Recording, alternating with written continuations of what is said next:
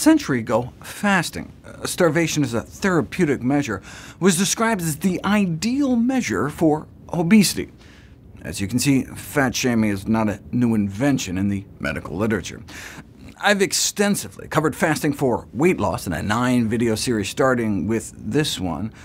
But what about all the other purported benefits? I do have a video series on fasting for hypertension, but what about psoriasis, eczema, type 2 diabetes, lupus, metabolic disorder, rheumatoid arthritis, and other autoimmune disorders, depression, anxiety? Why hasn't it been tested more?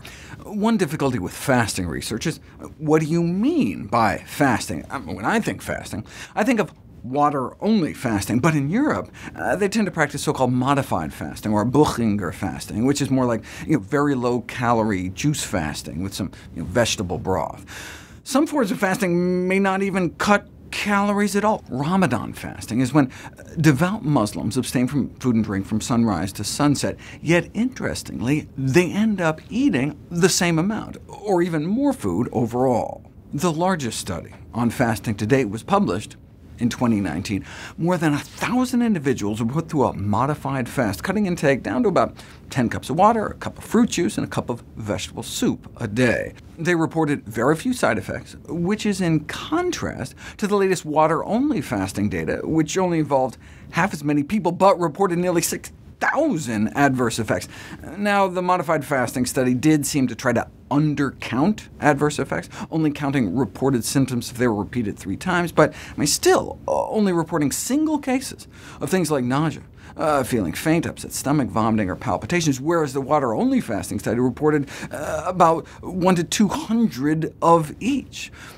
What about the benefits, though? In the modified fasting study, participants self-reported improvements in physical and emotional well-being, along with a surprising lack of hunger, and the vast majority of those who came in with a pre-existing health complaint reported feeling better, with less than 10% reporting their condition worsening or remaining unchanged.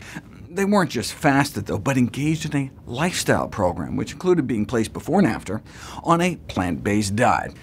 Too bad they didn't have some people just do the healthier diet without the fast to tease out the fasting effects. Oh, but they did. About 1,000 folks fast for a week on the same juice and vegetable soup regimen versus those put on a normal calorie, meaning normal calorie vegetarian diet the whole time. Both experienced significant increases in both physical and mental quality of life, and interestingly, there was no significant difference between the groups. In terms of their major health complaints, rheumatoid arthritis, chronic pain syndromes like osteoarthritis, fibromyalgia, and back pain, inflammatory and irritable bowel disease, chronic pulmonary diseases, migraine, and chronic tension headaches, the fasting group appeared to have an edge, but both groups did good, with about 80% reporting improvements in their condition, with only about 4% feeling worse.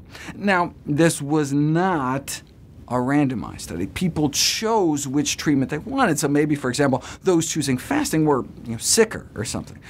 The improvements in quality of life and disease status were also all subjective self-report, which is ripe for placebo effects. No do-nothing control group, and the response rates to the follow-up quality of life surveys were only about 60 or 70%, which could have also biased the results. But extended benefits are certainly possible, given they all tended to improve their diets. More fruits and vegetables, less meats and sweets, and therein may lie the secret. Principally, the experience of fasting may support motivation for lifestyle change. Most fasters experience clarity of mind and a feeling of letting go of past actions and experiences, and thus may develop a more positive attitude towards the future. As a consensus panel of fasting experts concluded, nutritional therapy is a vital and integral component of any fasting. After the fasting therapy and refeeding period, nutrition should follow the recommendations of a plant-based, whole food diet.